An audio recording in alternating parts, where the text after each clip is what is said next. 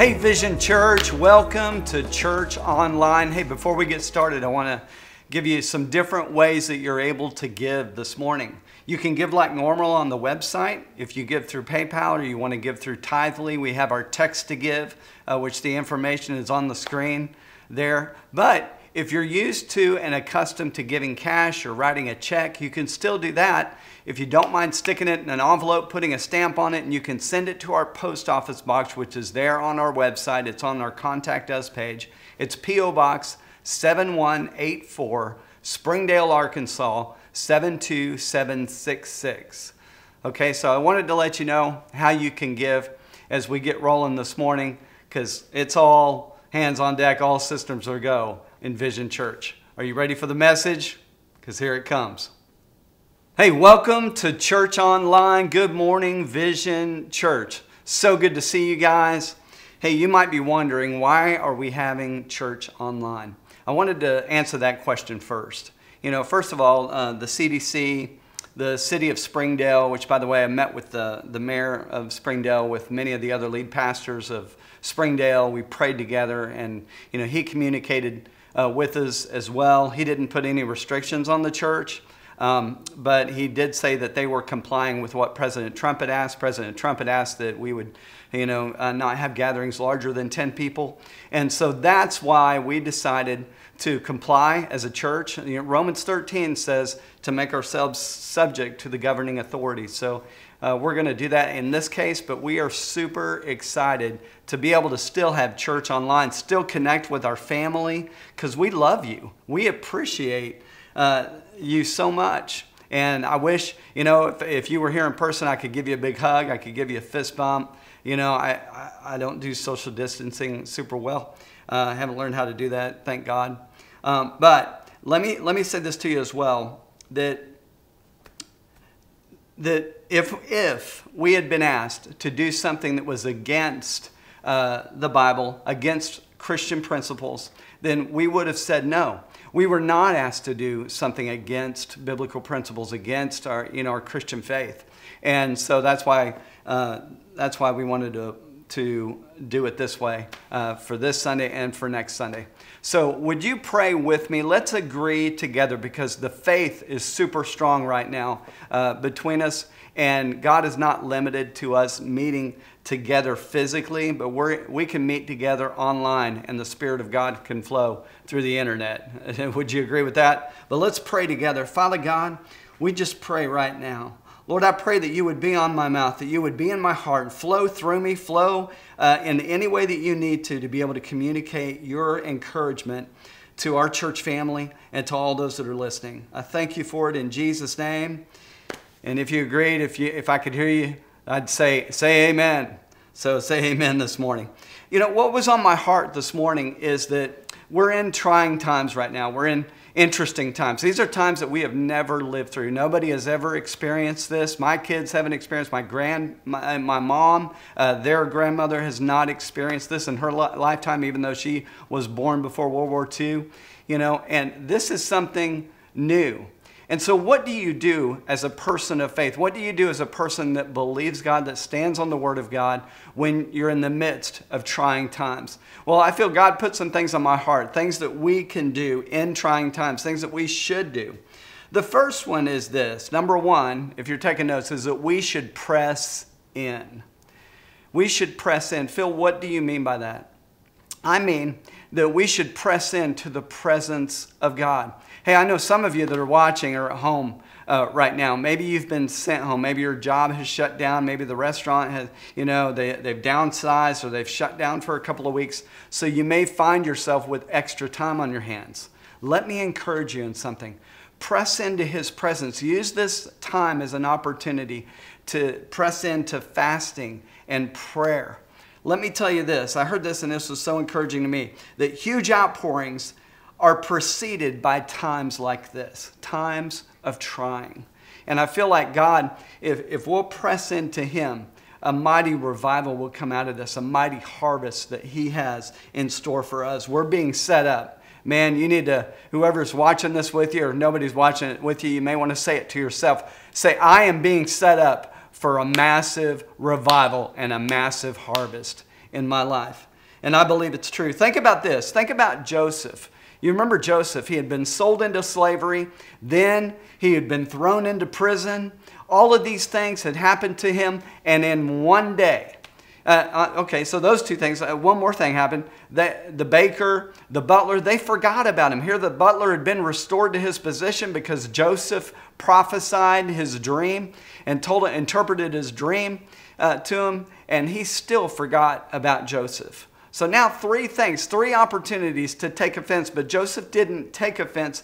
Joseph decided to say what we just said. And that's that, you know what? I'm being set up for a massive harvest in my life. I'm being set up for a massive revival. And so what happened?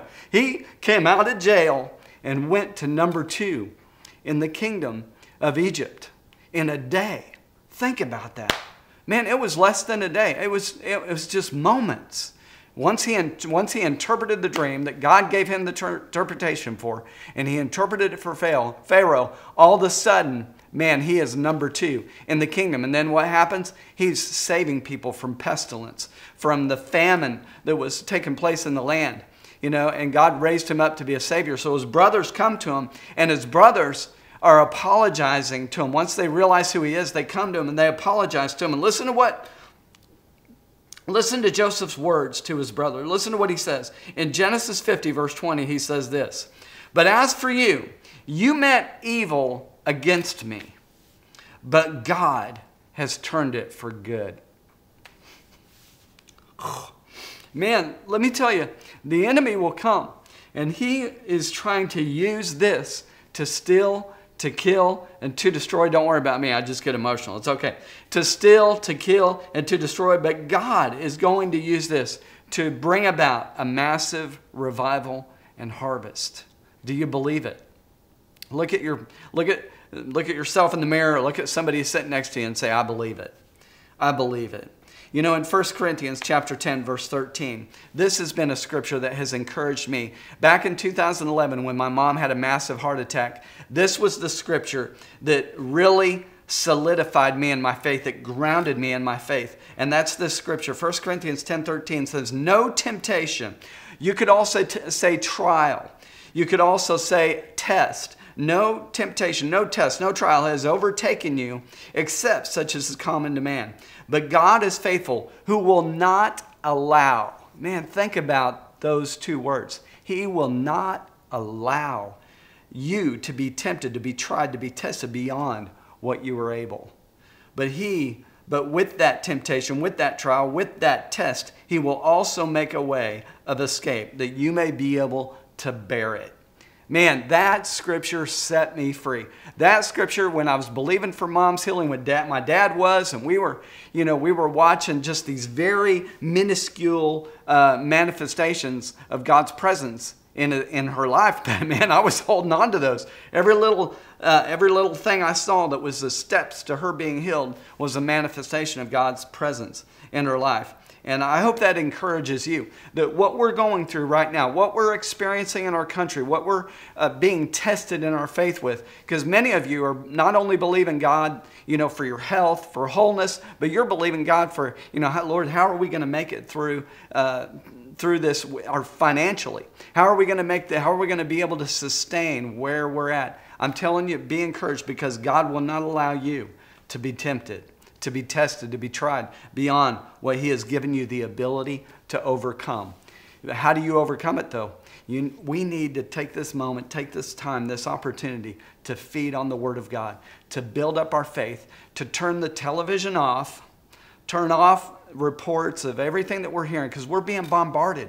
It's not just the television, it's social media, it's your phone, it's your computer, it's anything that's able to get in your spirit, and begin to listen to the Word of God, begin to read the Word of God, begin to feed on it. So that's what is you draw on in these times of testing. You got to have something to draw on that builds your faith, that encourages your faith, right?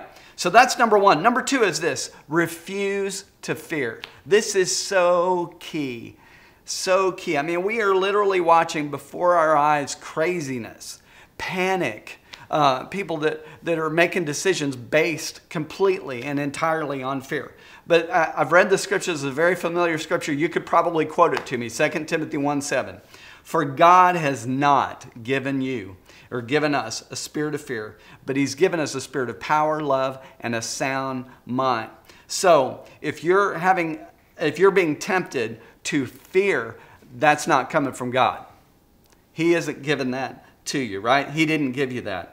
One of my favorite commercials on television is the Geico commercial that's the horror movie. It's the 4 college-age students, or young people that are trapped in this horror movie, and so they're making terrible decisions the entire commercial, and then they finally make their last terrible decision. That's to go hide behind all the chainsaws in the barn, which is where the chainsaw massacre guy is, and he's just rolling his eyes watching these guys. And then the caption or the narrator says, when you're in a horror movie, you make bad decisions. Well, let me tell you this. When you're in fear, you make bad decisions. When you're in panic, you make bad decisions. I mean, what is it about buying toilet paper? Why all of a sudden do we need toilet paper? When the coronavirus doesn't even really give you diarrhea. I mean, why? Because all of a sudden people started buying it. And then this fear got in that, there's not going to be enough toilet paper. I better go buy some toilet paper. I was so thrilled when I went to Sam's the other day and there were 20 packets of water. All the other water was gone, but there was 20 packets because I was going, thank you, Lord, that fear is subsiding, that people are stepping out of fear and beginning to realize, you know what, I'm not going to panic. Because, man, when you panic, you make bad decisions. Let me show you a story in the Old Testament that proves my point exactly of what happens when somebody makes a decision in panic. You remember Saul. Saul now had been ruling for 2 years, and he selected 3,000 choice men. He had 2,000 choice men with him in a certain city, but then Jonathan had 1,000 in another city with him. And one thing I love about Jonathan is he's like the Lion of the tribe of Judah. He is not afraid to start fights. So he takes his 1,000 men, they go and they attack a garrison of the Philistines. And so then it's like he awakens a sleeping giant. Now the Philistines are ready for battle, and so they assemble. And so they bring their chariots and their horsemen, and at that time it doesn't mention that Israel had chariots or horsemen. So Saul, he blows the trumpet throughout the land, and so that all the Hebrews can hear, and all the fighting men come out to join him. And then let me read to you in verse 5 of 1 Samuel 13 what the Philistines did. The Philistines gathered together to fight with Israel. 30,000 chariots and 6,000 horsemen, and people as the sand which is on the seashore in multiplication. And they came and they encamped at Michmash east of Bethaven. And so all the men of Israel see this vast, massive Philistine army. And what do? They go and hide. Anywhere that they can. The Bible says that they went and they hid in caves, and they hid behind trees, and they hid down in creeks, and everywhere that they could find to go and to hide. And why? Because they were very much afraid. Now, Saul had told Samuel about this battle that was about to happen. And Samuel, the prophet, told Saul, I'm going to meet you there at a specific time. And so what's happening is, because this mass army of Philistines, panic set in and fear set in. And all of a sudden, all of Saul's men begin to abandon him. They begin to leave. And all of a sudden, Saul is left with 600 men. Now, wouldn't your heart begin to sink if you started with, let's say, because the number of fighting men at that time was around 600,000. So let's say that you've gone from 600,000 down to 600 men. How would you respond? How would you feel if you were there? And so Samuel, the appointed time comes for Samuel to come because Samuel is a critical weapon in this, because he's the one that's going to give the sacrifices. He's the one that can hear from heaven and hear what they need to do. Well, he doesn't show up at the appointed time. And so Saul decides in panic. He makes a decision in panic, in fear, and he decides to give the offering himself before the Lord. And then Samuel comes. And Samuel says in verse 13, he says, you've done foolishly. Why have you not kept the Lord's commandment which he commanded you? For now the Lord would have established your kingdom over Israel forever. But now he has torn it away from you, and he's going to give it to another man, a man who has a heart after him. So see what happened to Saul? Panic caused him to make a foolish decision, and as a result, the outcome of his life changed. Well, here's the good news. We're now in the New Testament. Jesus has died on the cross. We're under a new and a better covenant. And so when we allow ourselves to get into fear, to fall into fear, we can come before our Father and we can apply 1 John 1:9 and come with confidence before the throne of heaven and ask Him to forgive us. And He'll restore our lives. Man, and that's really what Saul should have done. He should have had a repentant heart, but he didn't have a repentant heart. Fear causes panic. In Job chapter 3, verse 25, Job said this. He said, let me start again. For the thing that I greatly feared has come upon me, and what I dreaded has happened to me. What that means is, prior to what happened to his entire estate and all the money that he had and his children and his family and all of the donkeys and the camels that he had, all of his vast wealth was taken from him in a day. But this statement says that he had that fear long before that stuff was taken away from him, long before all those things happened. So you have to realize, you and I, that we are under a new and better covenant, and that the invisible, impenetrable armor of the presence of God is on us, and we can rest in His ability to protect us. Say amen to that. Man, that's good preaching. So Psalms 91. I want to read verse 6 to you. This is out of the NLT. It says, do not dread the disease that stalks in the darkness.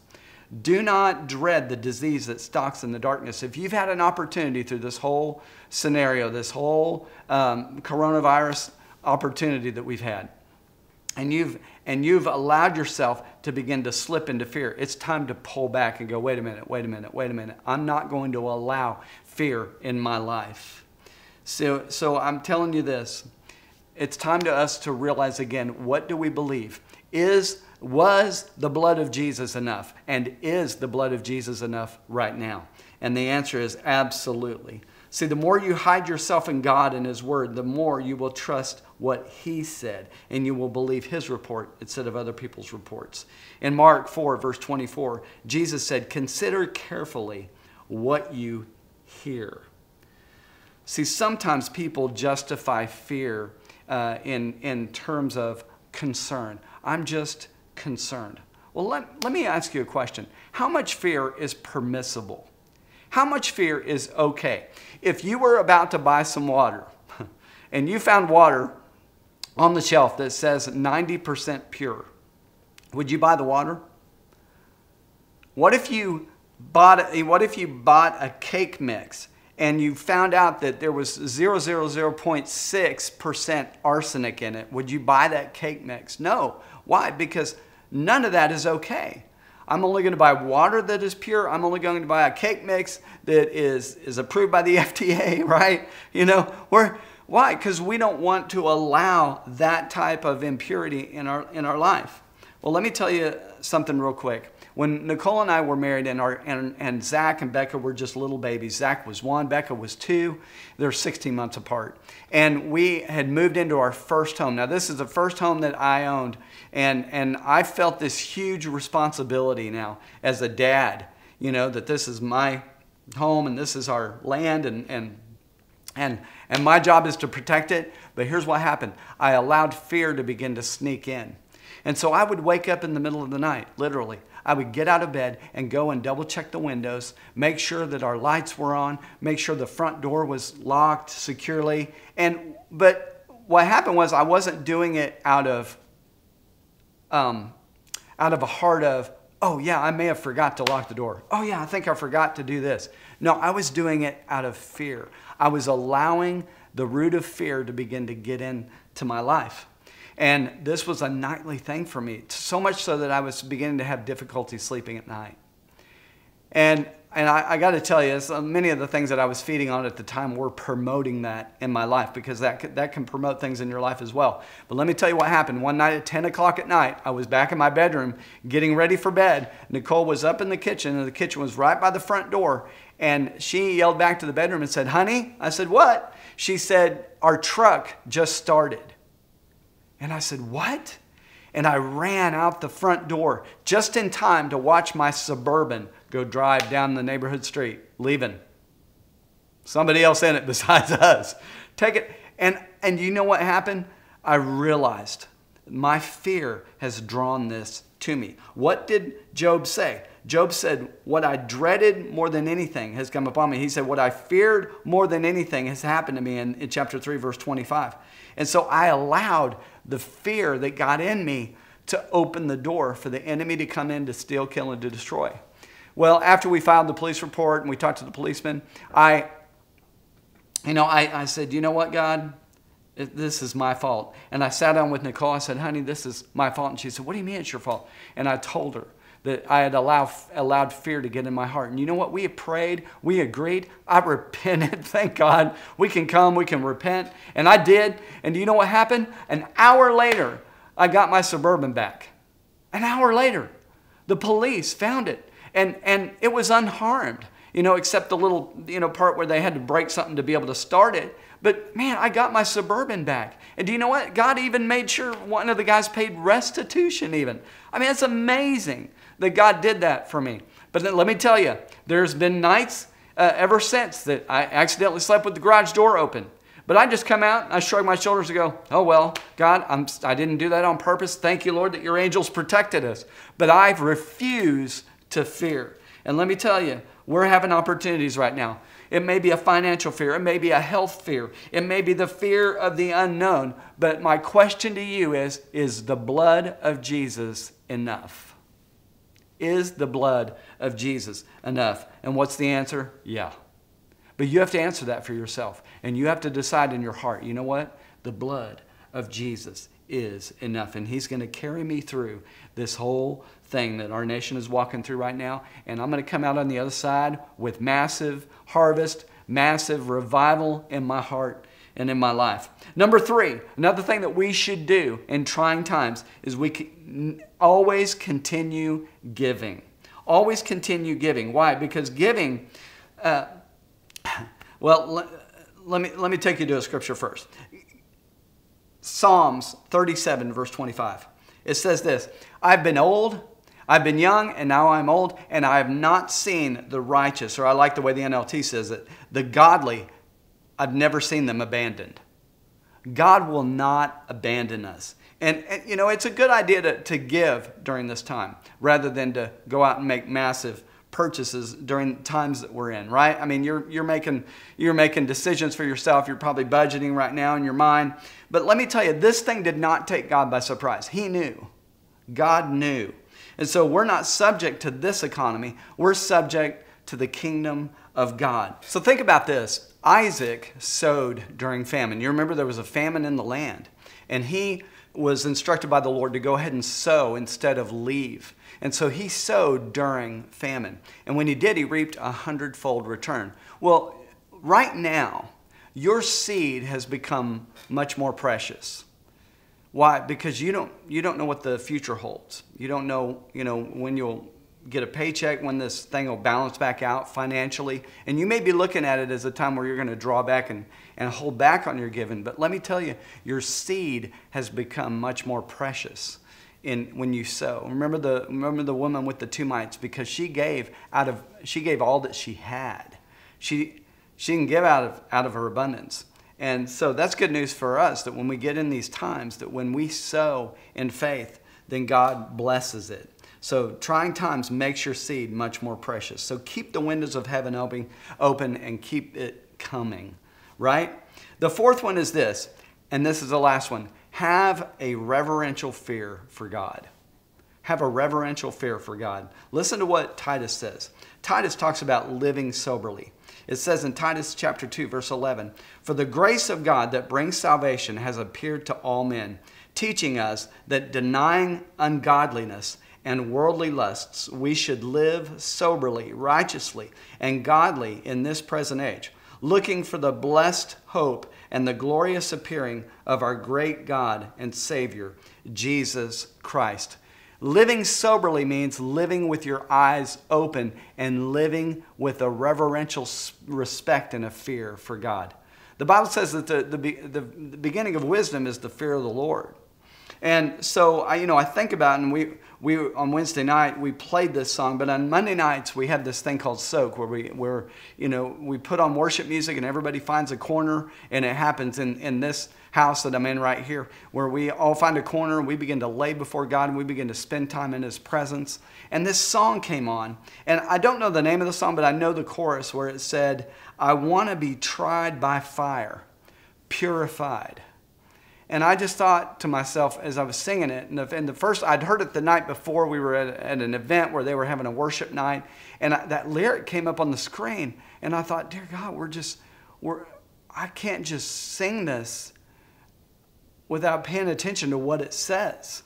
That I want to be tried by fire. I mean, think about that. I want to be purified.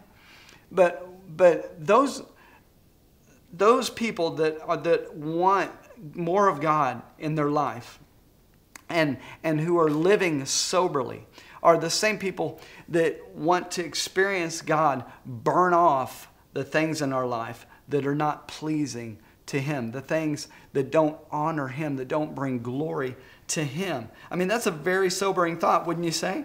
And so we shouldn't sing that lightly, and so many of us are facing these trials. And so we should live soberly in the midst of trials, because trials are necessary. What do? They produce maturity in the believer. They grow us up. Why? Because they give us an opportunity to exercise our faith, to stand in faith. You guys have heard me say that submission is not submission until you don't agree. Well, faith is not faith until it's tested, until you have an opportunity to stand in faith and to fight the good fight of faith. So I want to encourage you in something. If you're going through a fire, don't let it bum you out, but get put into be so full of fire, be so on fire that when you're put into the fire, you don't get burned. Does that make sense? That you're so on fire for God that you've allowed Him to burn away the chaff and to get rid of these things so that when you're thrown into the fire, it doesn't burn you anymore. Man, that was such a good word for me. I needed to hear that. So I'm going to end with this. Psalm 91, verse 6 in the NLT says this. I just read it to you earlier. Do not dread the disease that stalks in the darkness, nor the disaster that strikes at midday. So day or night, you're not supposed to be afraid. Though 1,000 fall at your side, though 10,000 are dying around you as a result of those diseases, these evils will not touch you. And I'm telling you, it's time to put on, I've heard it said, time to put on our big boy pants. It's time to begin to grow up in faith. It's time to begin to put the blood of Jesus into operation in our life. It's time to seek God like we've never sought Him before, to seek His Word, to seek His presence, to spend time with Him so that we can allow Him to burn off the doubt, the unbelief, the fear, and burn that off of our life so that when we are thrown into the fire, like many are getting thrown into the fire right now, we don't get burned. We come out of it like the 3 Hebrews children on the other side, where we step out and the king says, hey, come out. I see you guys in there. Come out. That when we come out, the only thing that's burned off of us is those shackles and those bonds that were binding us. I want to pray for you this morning, because I believe many of you are being challenged right now. Many of you have been going through things because you can't help what you see in the natural, but you don't have to be moved by it. You don't have to allow it to dictate your life. Acts 20:24 says, none of these things move me. That means I watch a bad report and I'm not moved by it. Why? Because I know greater is He that's in me than he that's in the world. So I want to pray for you. If that's you, then would you agree with me in faith? And so I'm asking you to pray with me right now. Let's pray and agree. Heavenly Father, thank you, thank you. Thank you, Lord, that you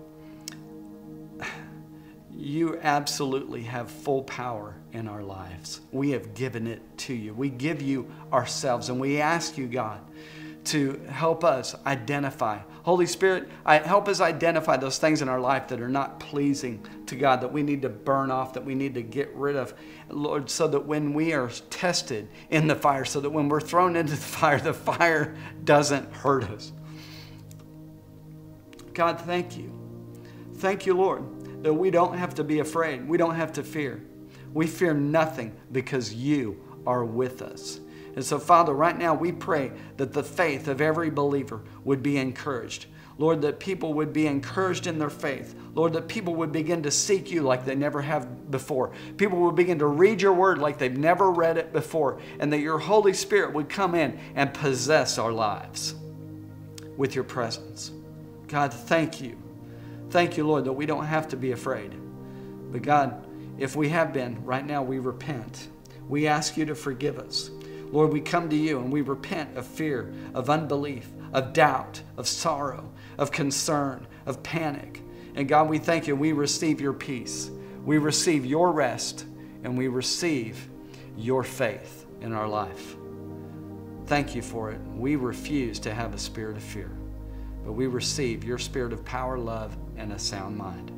In Jesus' mighty name, amen.